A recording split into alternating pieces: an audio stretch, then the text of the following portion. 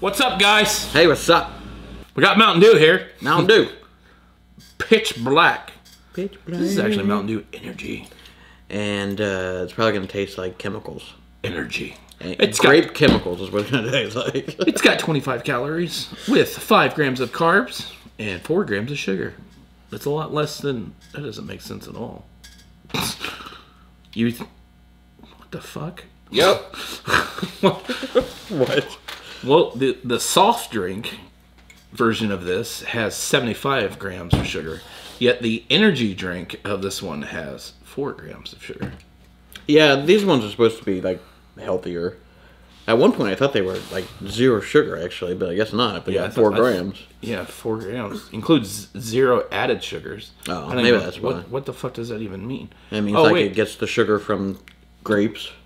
Don't worry, because this one is...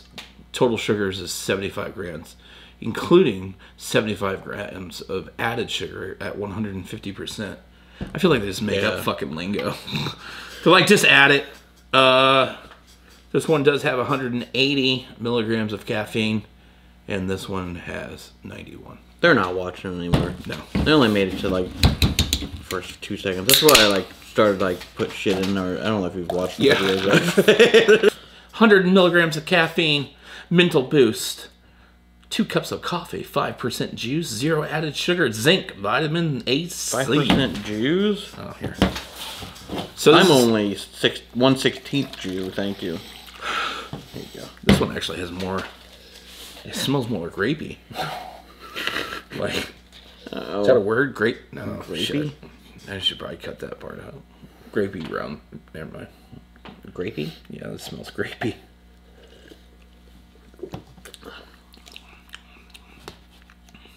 It's got that like chemical heaviness. Like a major, like, I know it's artificial, all of it, but it really tastes artificial with this. Like I don't get much of the flavor at all. No, it's like coated with chemicals. And that's what I ran into with Code Red too, and I think even the Baja Blast one was like that too. And I'm like, And people always get pissed off at us because they're like, well, it's got caffeine, it's going to give you caffeine.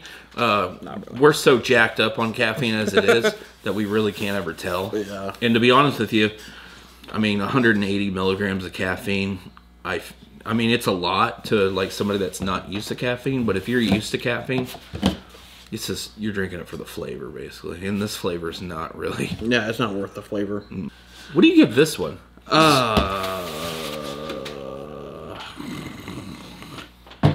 You know, it's not bad. It's not bad. It's just...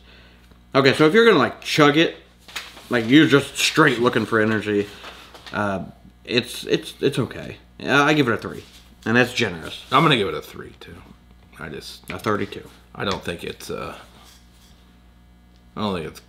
good. Yeah, exactly. But I don't think it's bad.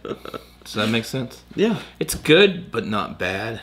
So it's right in the damn middle. Right in the damn middle. I think Mountain Dew could do a little bit better job, though. Yeah, I don't know what they were thinking with these. Can we just do a grape? See, I mean, did you remember, like, what were the ones that they had? Kickstart. Yeah. Kickstarts are good. They're, right. You know, I love them, so I don't know where the hell they're going with this shit. Right. The Kickstart. And they got sued. Kickstart's really tasty. Yeah. They got sued with the energy thing. Because remember, they were called... Rise. Yeah. Yeah, because there's already an energy drink called Rise. Right.